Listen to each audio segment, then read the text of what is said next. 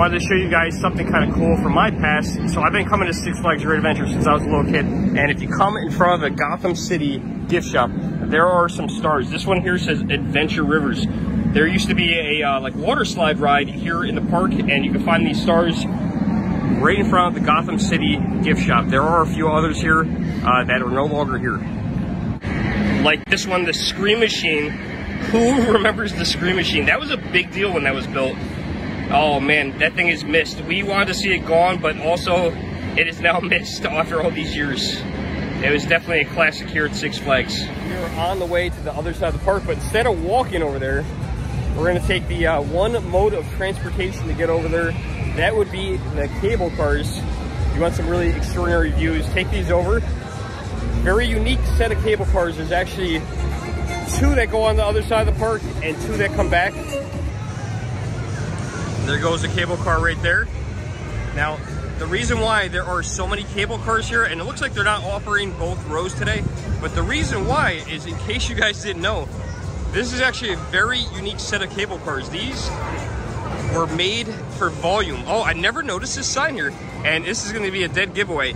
These are actually from the 1964-65 New York World's Fair.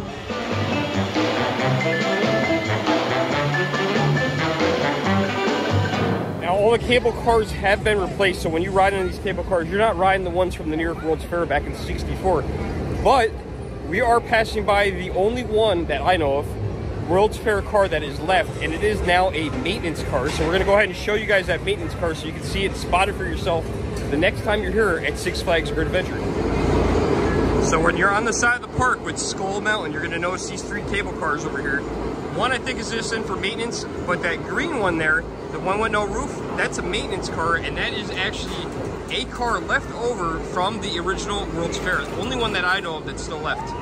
Pretty awesome little piece of history. And away we go, like flying like Superman. Nice calm ride, gentle and relaxing. Well, if you're afraid of heights, that ain't good, but other than that, it's a good ride.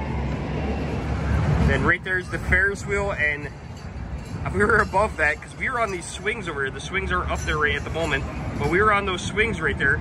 Right now they're loading the people on, but that was higher than the chairs, or higher than the, what do you call these things? The gondola car things.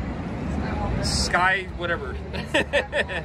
But higher than both of those things.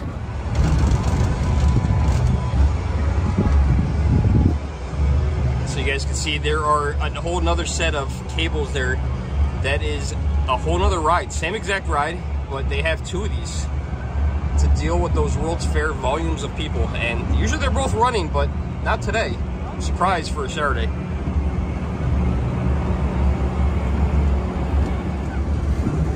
Now, one thing to not forget if you guys are riding this ride is this is one way. Exactly the way it was at the New York World's Fair back in 1964 and 5. So from what I heard, a lot of people would get there, put their kids on these rides, and then a terrible thing would happen. They would drop them off at the other side of the fair. Yeah, I wasn't there. I was too young for that, but yeah, that must have been interesting. So I think they put a sign up at some point that told people that it was a one-way ride.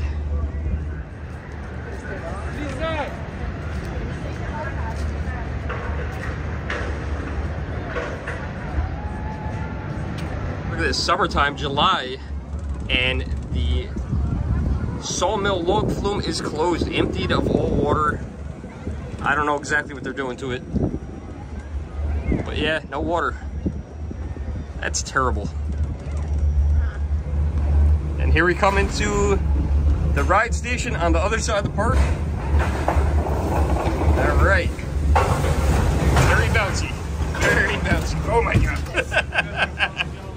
We have now magically been whisked to the other side of the park. And I gotta say, the ride station over here, definitely much cooler than the other one where you're just kind of staying outside. This one's awesome. And it's kind of like a Fort Wilderness theme over here. There used to be other stuff over here, but still got Runaway Mine Train over here and some other rides, so that's what we're gonna do. And the line is long over here, just like it was on the other side, because they're not properly utilizing the ride lines. But yeah, let's go get on another ride. This is always a super fun ride. I love the parachutes. Hopefully they keep this around forever. Here's a sign for the Parachute Training Center. And if you come over here, look at this. Awesome little plaque. Tells you a lot about the ride. Height 250 feet. It's the world's tallest. I don't know if that's true anymore. Maybe for a parachute ride. But this is one of Six Flags' original rides here. Favorite family thrill ride themed to the legendary ride, the 1939 New York World's Fair, the parachute jump at Coney Island. So that actually still sits there, but there are no parachutes on it.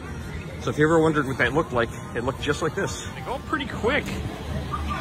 And that's, if you ever see that big tower at Coney Island, that's pretty much what it was. I think it was themed to lifesavers or something like that. And it's just gonna come right back down.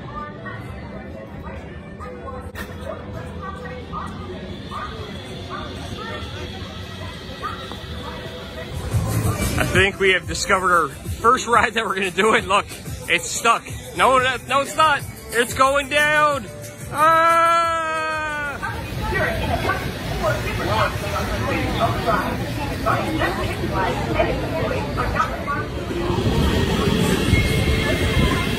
Whoa, look at the view.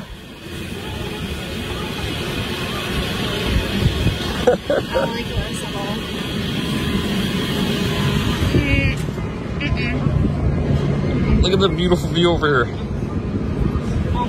Whoa!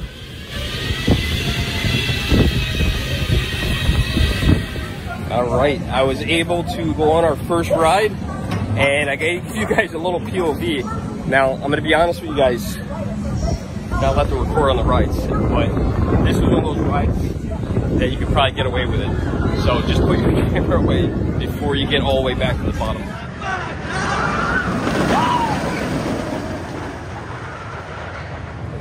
Well, while she's on El Toro, I'm gonna wander around in the area, do some video, check out some cool abandoned stuff. I discovered last time that I was here that part of the entrance is still here for Rolling Thunder, which is crazy. I knew part of the track was here, but the entrance is here too, and I don't know how I ever didn't notice that, but now I'll always notice it. Yeah, look at this. Isn't this crazy that this entrance is still here? I've went on this so many times. It's just amazing. And it's all right there on the other side of this fence. Rolling Thunder, just in case you guys didn't know, is a roller coaster that used to exist. There's the ride platform, the queue line, that's about it. I had gone on that so many times, man, and it's such a shame that that roller coaster is gone. It was so fun to go on. I really enjoyed it. The one thing I didn't like about it was, you know, it was very bumpy. It was old, and you got grease in your eyes. I remember I didn't wear glasses at the time, and you would get stuff in your eyes from the chain and the tracks and stuff like that. But other than that, it was a really cool ride, and it's too bad. If it was just a few years later, they could have probably made this into a different coaster and, you know, put metal tracks on it. It would have been really amazing, but they missed the time. So now it's gone, and it wasn't even that old. I think it was 1974. I don't know if it opened the year with the park, and I think the last year of it was like 2000, I want to say 6. Not positive on that. And then El Toro, which is this one right here that we just showed you guys, is the one that replaced it, which is scary. I brought you guys over to this section purposely because I want to show you guys something. If you guys have been to Six Flags Dread Adventure, maybe it's been a while, maybe you've been here in the past, I want to show you guys something that will bring back some awesome memories. Hope you guys are ready for this. I've shown this in the past. Last time I was here a couple years ago. Look at that. You see that white track right there? I don't know exactly why they left this up, but that is a piece of the track from Rolling Thunder. Look at it. It still remains there. That was the dual-lane roller coaster, and El Toro replaced that. Pretty cool to see it still standing there. I don't know why they kept it, but it's still pretty cool. So here is another cool fact that you guys may not have known. So the ride entrance, the platform, is actually from a previous Six Flags ride called Viper that was here back in the 90s. I don't know what the exact years were, but that is the exact same ride entrance. Also, great news, Kinda I've seen that going a couple times, so hopefully we get to ride that as well. Looks like one of the old cars from Rolling Thunder. That was a good memory. They should have never took it down. Well, it's still partially there. You go on El Toro, you guys can see a part of the track. For some reason, they left the part. Man, if they only waited a couple more years, they could have RMC'd this thing, and it would have been so freaking cool.